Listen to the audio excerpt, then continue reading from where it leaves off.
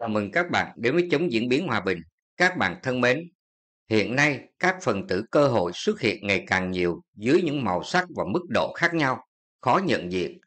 Kiên quyết đấu tranh, chủ động phát hiện, ngăn chặn kịp thời với các phần tử cơ hội là yêu cầu, nhiệm vụ quan trọng nhằm tăng cường bảo vệ nền tảng tư tưởng của Đảng trong tình hình mới. Chống diễn biến hòa bình giới thiệu đến các bạn bài viết Kiên quyết đấu tranh với các phần tử cơ hội. Bài viết của Đại úy Thạc sĩ Nguyễn Thị Ly, Viện Khoa học Xã hội và Nhân văn Quân sự. Lenin cho rằng, mặc dù chủ nghĩa cơ hội được biểu hiện dưới nhiều hình thức khác nhau với những tên gọi khác nhau trong mỗi thời kỳ lịch sử, nhưng bản chất của chúng chỉ là một. Đó là sự phản bội chủ nghĩa Mác, phản bội phong trào cộng sản và công nhân quốc tế vì những lợi ích cục bộ bảo thủ mà thực chất là phục vụ lợi ích của giai cấp tư sản và chủ nghĩa tư bản, mà từ bỏ những lợi ích căn bản của giai cấp công nhân. Những kẻ cơ hội chủ nghĩa đã cắt xé chủ nghĩa Mác cho phù hợp với lợi ích giai cấp tư sản, núp dưới chiêu bài bảo vệ phát triển chủ nghĩa Mác để xét lại chủ nghĩa Mác, ôm hôn chủ nghĩa Mác để bóp chết chủ nghĩa Mác. Do vậy, phần tử cơ hội chính là kẻ thù bên trong của chủ nghĩa Mác Lênin. Những kẻ vốn bài xích chủ nghĩa Mác đã khoác áo chủ nghĩa Mác để lừa dối giai cấp công nhân và nhân dân lao động. Chúng cản trở việc truyền bá chủ nghĩa xã hội khoa học, thực chất là giúp giai cấp tư sản truyền bá hệ tư tưởng vào trong công nhân, từ đó khiến cho việc thành lập các chính đảng của giai cấp công nhân gặp nhiều khó khăn, đẩy lùi phong trào công nhân ở các nước. Vì vậy, trong từng giai đoạn nhiệm vụ cách mạng cụ thể, Lenin luôn kiên quyết phê phán, đấu tranh, vạch trần bản chất phản khoa học, phản động của các quan điểm, tư tưởng và hành động của những kẻ cơ hội chủ nghĩa. Hồ Chí Minh gọi những phần tử cơ hội chủ nghĩa là bọn đầu cơ, cơ hội chủ nghĩa thực dụng với bản chất là mưu lợi cá nhân, ích kỷ, vụ lợi, chỉ tìm cách thích nghi, luồn lách và sẵn sàng thỏa hiệp vô nguyên tắc với mọi trào lưu. Người cho rằng bọn đầu cơ cũng giống như là bọn phản động, là địch nhân lọt vào trong đảng để phá hoại. Các phần tử cơ hội ngày nay khác với những kẻ cơ hội cổ điển ở chỗ, nó không còn đơn thuần là những kẻ khoác áo Marxist để đấu tranh giữa hai luồng tư tưởng, mà đã biến hóa muôn hình vạn trạng với mức độ tinh vi hơn, ngụy trang kỹ lưỡng hơn, đội lốt yêu nước vì dân, đấu tranh vì dân chủ, vì nhân quyền, để xuyên tạc, bài xích, hướng lái, đòi đảng từ bỏ nền tảng tư tưởng, cương lĩnh, đường lối về chủ nghĩa xã hội. Biểu hiện cụ thể như sau. Một là những đối tượng có lập trường tư tưởng chính trị không vững vàng, không kiên quyết, gió chiều nào che chiều đó, dễ dao động, thiếu niềm tin, luôn hoài nghi vào sự lãnh đạo của đảng và công cuộc đổi mới đất nước, hoài nghi bản thân, lý tưởng mà mình tự nguyện suốt đời phấn đấu. Khi cách mạng thuận lợi thì tỏ ra cấp tiến, khi cách mạng gặp khó khăn thì thoái lui, thỏa hiệp. Họ tìm mọi cách để xuyên tạc chủ nghĩa Mác Lênin, đường lối của đảng bằng những luận điệu cũ rích của chủ nghĩa cơ hội quốc tế và những thế lực phản động như chủ nghĩa Mác Lênin đã lỗi thời, chỉ phù hợp với châu Âu thế kỷ 19 và nửa đầu thế kỷ 20, giả bộ ca tụng, đề cao tư tưởng Hồ Chí Minh để phủ nhận giá trị chủ nghĩa Mác Lênin, cắt rời đối lập tư tưởng Hồ Chí Minh với chủ nghĩa Mác Lênin, tuyệt đối hóa tư tưởng Hồ Chí Minh để phủ nhận gián tiếp tư tưởng của người. Cùng với đó là những kiểu cách thủ đoạn ngụy lý luận để phủ định lý tưởng dân giàu, nước mạnh, dân chủ, công bằng, văn minh, phủ nhận chủ nghĩa xã hội hiện thực, bác bỏ con đường đi lên chủ nghĩa xã hội, rêu rao rằng không có cái gọi là kinh tế thị trường định hướng sau chủ nghĩa, thực chất Việt Nam đã đi theo con đường tư bản chủ nghĩa. Hai là có những đối tượng tự gắn mác vì nước, vì dân, lợi dụng các đợt đóng góp ý kiến vào những dự thảo chủ trương, chính sách của đảng, pháp luật của nhà nước để đưa ra những quan niệm lập lờ đánh lận con đen. Với cái mã tỏ ra học cao hiểu rộng, khi viết bài đóng góp ý kiến, những phần tử cơ hội này lại có những lời lẽ, ý tứ ngụy biện trong lớp vỏ phản biện trên tinh thần khoa học, thư kiến nghị, góp ý kiến, thư ngỏ, thực chất là trực tiếp hoặc gián tiếp phản bác, đả kích quan điểm, đường lối, cương lĩnh, vai trò lãnh đạo của đảng, sự quản lý điều hành của nhà nước, phủ định những thành tựu cách mạng và con đường đi lên chủ nghĩa xã hội ở nước ta. Trong số này có cả những cán bộ đảng viên cấp cao từng có công lao với đảng và những cách mạng, nhưng mắc vào chủ nghĩa cơ hội, công thần, bất mãn, không tôn trọng và đặt lợi ích của đảng lên trên hết, dẫn đến phá hoại tổ chức. Ba là những kẻ mượn gió bẻ măng, lợi dụng những hiện tượng tiêu cực hạn chế trong đời sống xã hội để thổi phồng, xuyên tạc vai trò lãnh đạo cầm quyền của đảng, quy kết sự lãnh đạo của đảng là nguyên nhân của khủng hoảng toàn diện, đất nước lâm nguy, tình thế hiểm nghèo, la lối bằng những giọng điệu khẩn thiết rằng chừng nào ở Việt Nam chỉ có độc đảng lãnh đạo thì chừng đó không thể nói tới một nền dân chủ chân chính. Việt Nam muốn phát triển, muốn có dân chủ thực sự thì phải hội nhập vào xu thế đa đảng. Bốn là những phần tử cơ hội trong đảng. Những người này thường nói rất hay, làm cho nhiều người ngộ nhận, song trên thực tế hành động, lối sống và nhân cách của họ lại xa lạ với những điều họ nói. Lời nói không đi đôi với việc làm là biểu hiện thường thấy ở những phần tử cơ hội. Bên cạnh đó, họ còn nhân danh đảng, nhân danh chủ nghĩa xã hội, khoác áo hăng hái tích cực để thực hiện ý đồ tham vọng chui sâu leo cao, rồi sử dụng quyền lực phục vụ cho lợi ích của cá nhân, nhóm nhỏ, chứ không bao giờ vì lợi ích của tập thể, của quốc gia, dân tộc. Các phần tử cơ hội rất giỏi che giấu mặt thật, bày tỏ quan điểm chính kiến rõ ràng, thái độ chính trị trung dung, thỏa hiệp, thấy đúng không bảo vệ, thấy sai không đấu tranh, chỉ làm việc có lợi cho bản thân,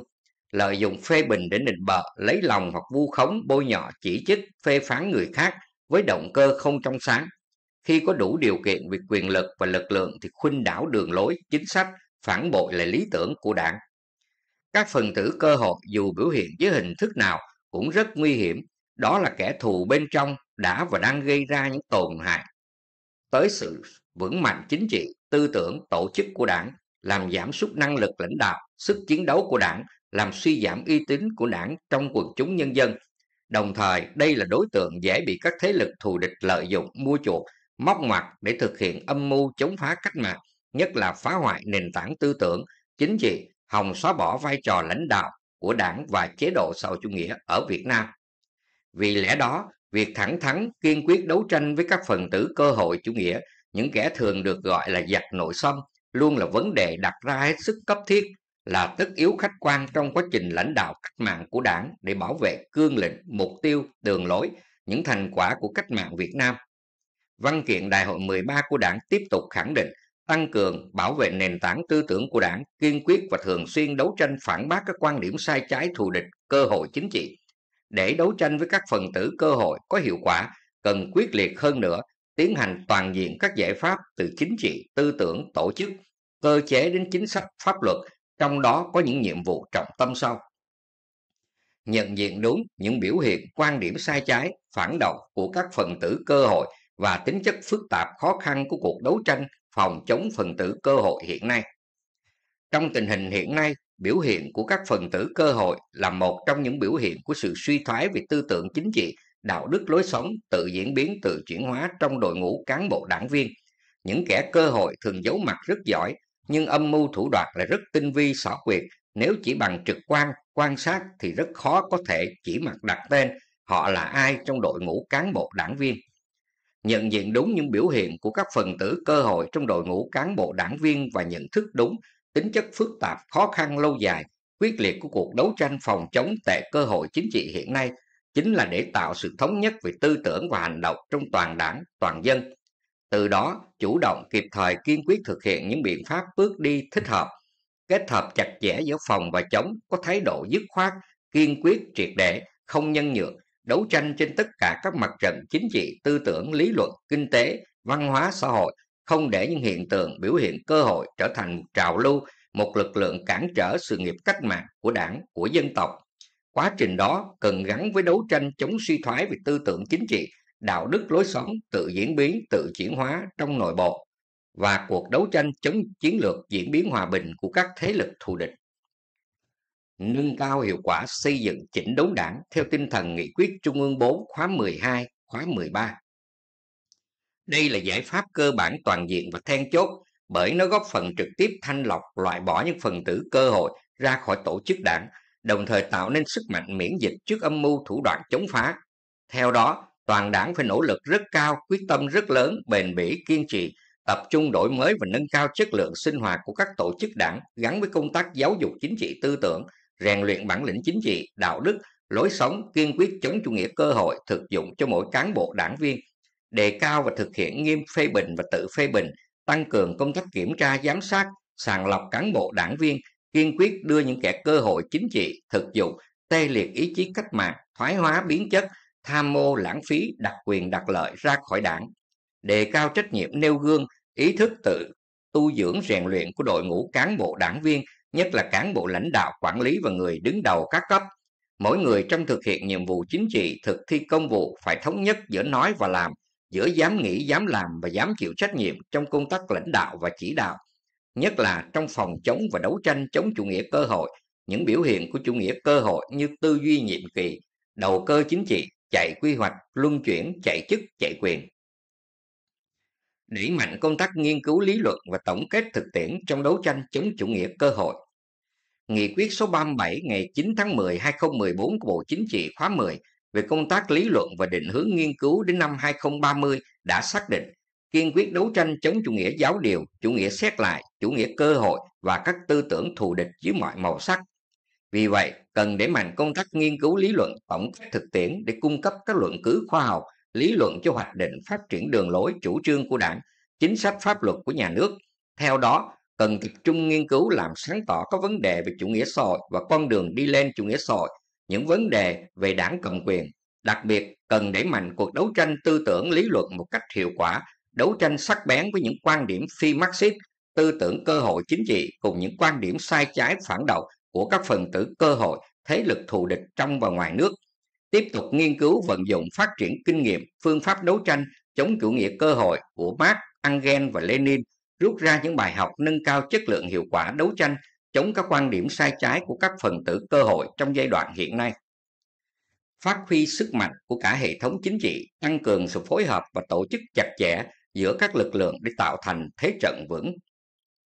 Không ngừng nâng cao tính chủ động, thiết thực, hiệu quả của các ban chỉ đạo từ trung ương đến địa phương trong công tác tham mưu hướng dẫn tổ chức thực hiện cuộc đấu tranh trên trận địa tư tưởng. Tính chuyên sâu của các cơ quan nghiên cứu của đội ngũ cán bộ nghiên cứu lý luận, các nhà khoa học, chuyên gia đầu ngành, tính kịp thời đa dạng phong phú của các cơ quan thông tấn báo chí, linh hoạt đa dạng các hình thức phương pháp đấu tranh trực tiếp và gián tiếp, khơi dậy và phát huy cao độ khả năng, thế mạnh của mỗi tổ chức, mỗi lực lượng tham gia, khắc phục việc đấu tranh một chiều, khuôn sáo, theo công thức định sẵn, thoát ly các vấn đề mới nảy sinh từ thực tiễn, chú trọng xây dựng tổ chức các lực lượng, nhất là lực lượng nòng cốt có trình độ chuyên môn sâu, có phương pháp khoa học, đáp ứng yêu cầu của tình hình và nhiệm vụ trong cuộc đấu tranh gay go phức tạp này, phát triển các biện pháp kỹ thuật nghiệp vụ hữu hiệu để nâng cao hiệu quả giám sát, ngăn chặn liên lạc, vô hiệu hóa hoạt động tuyên truyền, phá hoại của các đối tượng cơ hội trên Internet và mạng xã hội.